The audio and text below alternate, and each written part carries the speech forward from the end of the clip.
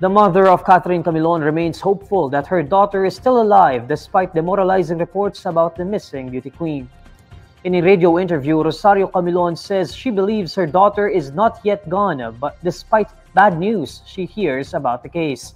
She also denies knowing about her daughter's relationship with Police Major Alan De Castro, who is currently considered one of the suspects in the disappearance of Catherine.